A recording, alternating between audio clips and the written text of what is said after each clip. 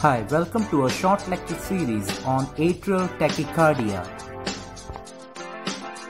If you did not subscribe to my channel, please like and subscribe to my channel. We can see atrial tachycardia.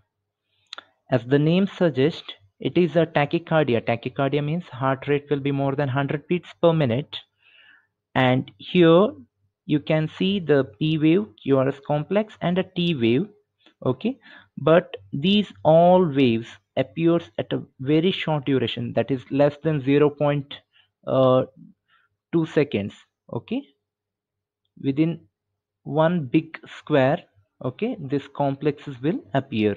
Okay, as you can calculate, it is appearing at a very short duration. Okay, so the leads will be, or the waves will be regular, rapid, and narrow QRS pattern is seen. Okay, it looks like all the needles have kept upright. Okay, so this is a typical feature of atrial tachycardia. The heart rate will be more than 170, but and between 230 beats per minute. Okay, the heart rate will be very high.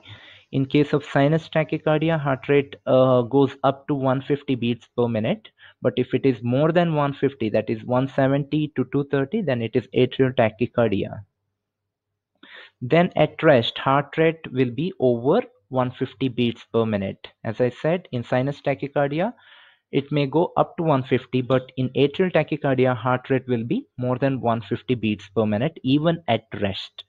Thanks for watching my video. If you didn't like and subscribe to my channel, please like and subscribe.